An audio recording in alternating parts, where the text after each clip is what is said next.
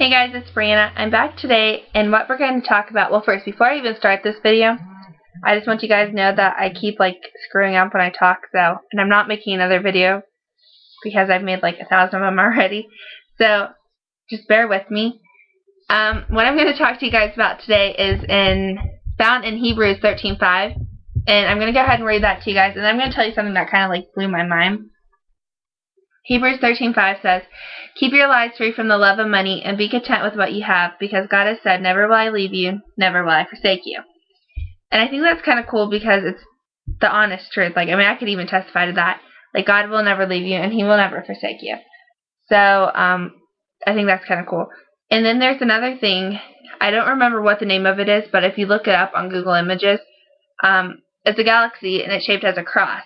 So look up on Google Images if you want to see a picture of it. It's called the Cross Galaxy or something like that.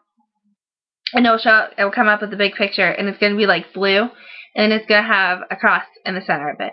And I think that's kind of cool, because then there's another thing, and it's actually on us, and it's called, I'm going to pronounce this wrong, I know I am because I always do. It's a linion or a linion, L-I-N-I-N is how you spell it. If you look it up on Google Images, but I'm going to tell you guys the definitions of it. It's the filamentous achromatic material in the nucleus of a cell that interconnects chromatin granules. You may be thinking, what the heck's that? It's just a nucleus that connects your skin to you, to keep your skin on you. And they're actually, if you look at them underneath the microscope, they're actually little teeny microscopic crosses. And so if you look it up on Google Images, it's L-I-N-I-N. And I think that's kind of cool because in Matthew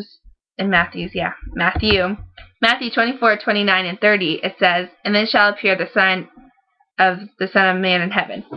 So I think that's kind of cool, and I think that's something that we all kind of need a reminder of.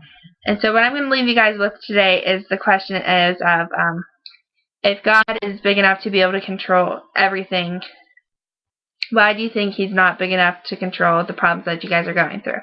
And I think that might have been a question I already left on one of my other videos, but that's okay, I can repeat myself. So that's my video for you guys today. Thanks for bearing with me. I, for some reason, have had a bad day and not able to talk.